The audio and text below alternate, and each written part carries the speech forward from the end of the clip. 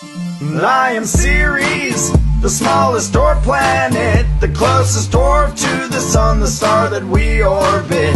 Yeah, I am Ceres, I'm in the asteroid belt. Between Jupiter and Mars is where my presence is felt. I was spotted for the first time in 1801 by Giuseppe Piazzi, the Sicilian. I was named after the goddess of agriculture. The Romans gave me my name in their time and culture. I am the smallest orbiting planet in our solar system. It takes 4.6 years for me to go around our sun. I am Ceres, the smallest dwarf planet, the closest dwarf to the sun, the star that we orbit. Yeah, I am Ceres, I'm in the asteroid belt. Between Jupiter and Mars is where my presence is felt. NASA's exploring me with a space probe named Dawn, and found a crater named Arcadia that had bright spots on. Nobody really knows why those spots are there, what they're from, but with all these scientists I'm sure the answer will come. In 2006 my status changed to a dwarf. Before that I was a planet and I was an asteroid. I am Ceres,